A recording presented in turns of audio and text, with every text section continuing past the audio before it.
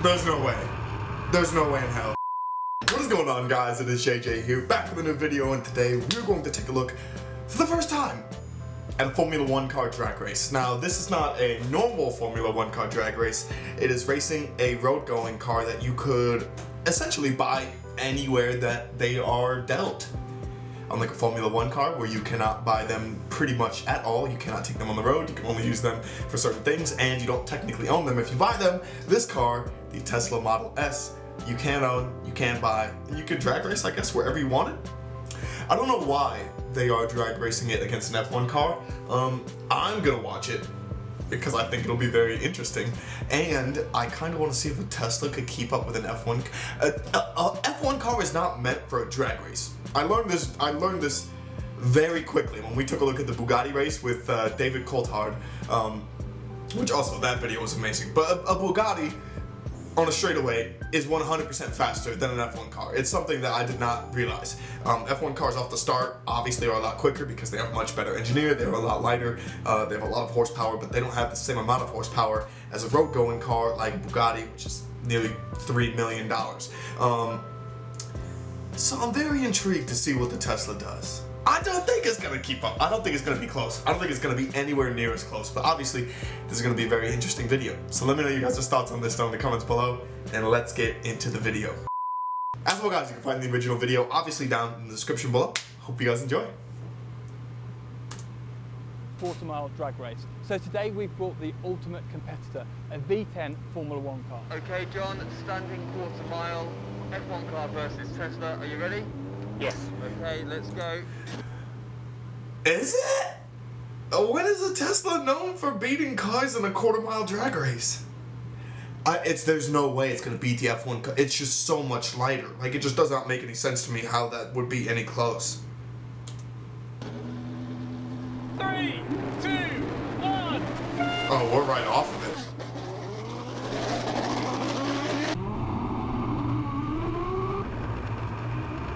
There's no way. There's no way in hell.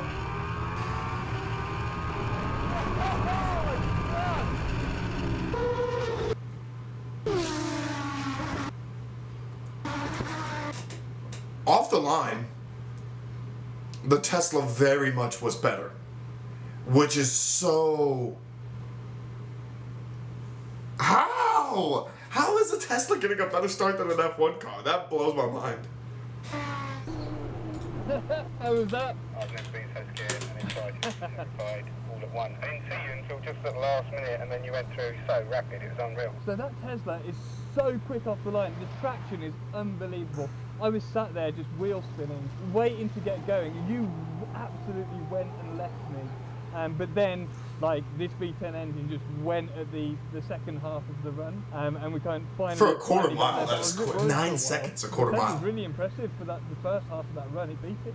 So we're not only going to test a standing quarter mile, we're also going to test a rolling quarter mile, a rolling quarter mile, 0 to 100 and back again, and also my favourite, the Moose test, and I'll explain that more. The what test? This Tesla Model S P100D has 671 horsepower and 950 Newton meters.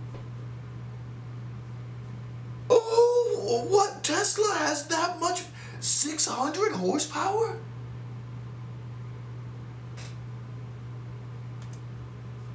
Torque. That's It amazing. has two Honestly, electric motors, one on the front fair play and to one Tesla. on the rear. Fair play to With all the bells Tesla. I and did not whistles, realize they had this cars model costs that could go that hard. £130,000. This Sorry, I'm Formula 1 talking over. car That's has my bad. 770 horsepower and around 520 Newton meters of torque. It has a normally aspirated V10 engine and a 6-speed paddle shift gearbox.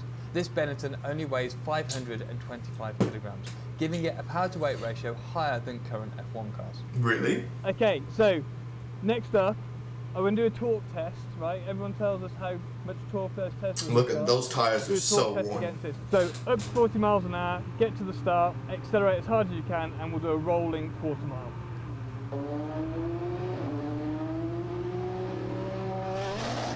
Yeah, Tesla's not winning that. Tesla's not winning that. There's no way. It somehow gets off better to the start. I don't get it. I kind of want to say driver error. it was John, I even think that was closer. even more of a win than the last time, right? Went pretty rapid there. I got a better start that time, less wheel spin. What I think we should try next, and this is where I think actually the Tesla might win, is 0 to 100 miles an hour and back down again. So the traction of that thing is going to be absolutely brilliant. I know the Teslas are really good on the brakes as well, and I'm going to be traction limited as I pull away. So Yeah, his we'll tires see, are we'll see done, what wins. donezo. I love that I'm learning about Teslas and F1 at the same time because I feel like I know nothing about cars, and so learning about both of these is so sick.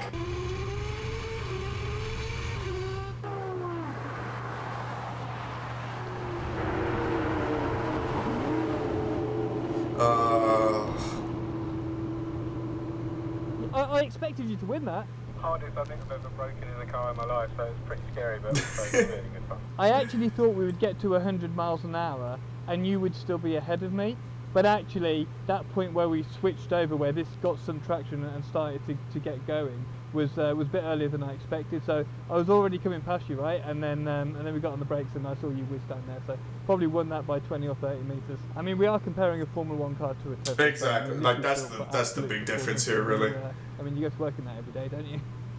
If you want to come and drive. Still, that's absolutely nutty. I don't even like. Is this essentially just like their way of showing off the Tesla? Because there's not gonna be a test, I feel like, where the F1 car loses. It is so much money. There's so much engineering put into it. I mean, same with the Tesla, but it's just different.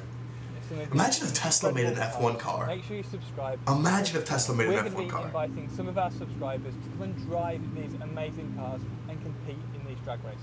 So make sure you hit that subscribe button. Alright What then, is a John, moose so on test? to the moose test. I think the Tesla might be pretty good at this, but we'll see. You've done this test before. Where do you reckon we should start? What speed do you want to start at? Try at 55. Okay, well you go first and then I'll make sure that I can match it. This is a moose test, so called as it's designed to test a car's ability to avoid obstacles. Basically, you incrementally increase the speed until you can no longer make it through the course. Ah, that looked easy, John. That Tesla, you can see the weight, but it rebounds quickly. It deals with it really well. Yeah, once you come out, it straightens up very quickly. John, how much have you got left? What do you want to go to next? I'm feeling pretty confident in this F1 car, so I'm going to jump straight up to the next challenge. I think it'll probably do 65.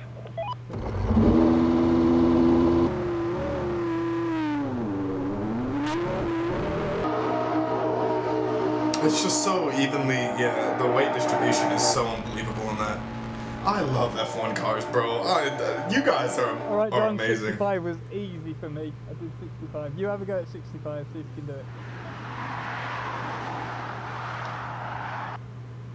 Oh. Just to take a cone. John, was that on the stability control? Did it feel like it was sliding? There's certainly a lean as you went into it, but it didn't feel like a slide. Okay, John, you got through at 65. That's really good. You can see the weight in the car, as Callum said before, but it looks like it deals with it really well. I'm going to try 75 this time. Dude, that car looks so sick.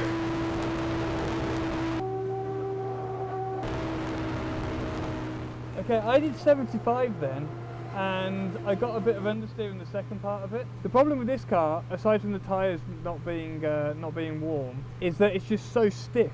You know, it isn't designed to do these kind of short corners. You know, you need a big Grand Prix circuit like Silverstone to really get the most out of it. So this test is actually quite difficult for a car like this. What are So you is the gonna try Tesla next, going John? to beat it in the Moose I guess test? I'm going to try it at 70 and see how that goes. He's getting confident. Look, he's flooring it from the get-go. Oh no, that is not. He's on the brakes. Oh, you're on the brakes, you cheat. And you hit 3 cones. Okay, John, how fast was that? Do you think it will go any quicker? I mean, there was a slight slide on that, maybe a little bit more. Okay, creep it up by 5. No. No. Yeah, no, they're struggling. He's struggling. We've got a cone massacre here. John, have you got something against those cones? Trying to help you clear them up. I'm going to try 80 miles an hour. Yeah, F1 car's going to win that every time. F1 car's going to win that every time. You know what? Fair play to it. I actually really like this sort of comparison. I like any comparisons where I can learn A, more about F1 cars, and B, about cars that, who knows, future me, 10 years down the line, could buy. Would I buy a Tesla Model S in 10 years? Probably not. But anyway, let me know what you guys think down in the comments below. Let me know your favorite sort of F1 car comparison. I love taking a look at like whether it's the speed, the hand. I want to look at the handling and how an F1 car is built. I do have like a 30-minute video in mind, which will probably come out tomorrow. So let me know what you guys think down in the comments below. Thank you guys so much for watching, and peace.